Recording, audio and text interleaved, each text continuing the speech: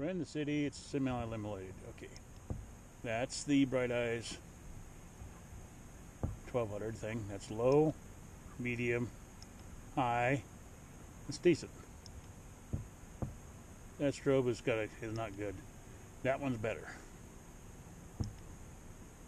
Okay. Now, the Victagen. That's low, medium, high, decent, and it'll go up. Now, if you want strobe, you got to hold in 3 seconds, and that's the strobe. So, and of course, this is the Ozark Trail, 750. So that's 177 lumens.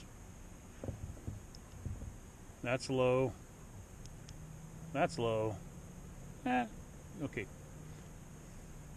So then we go to medium on this one. Medium on this one. That's better.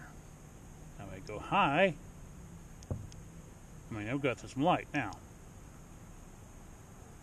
That's the Victagen. It's supposed to be 2400 lumens. You know, to 1200. I think it's pretty. I figure it's still going to be 1200 lumens, just twice as bright. It's not twice the power. But anyways,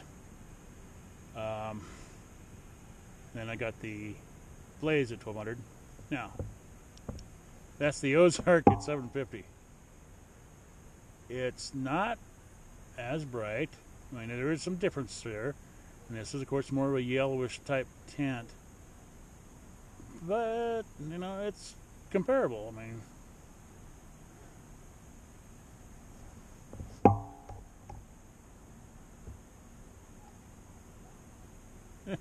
it still holds its weight, I think, in my opinion. It maybe not as white, but it throws more beam and more arc. But if we were talking about flood, the Victagen wins.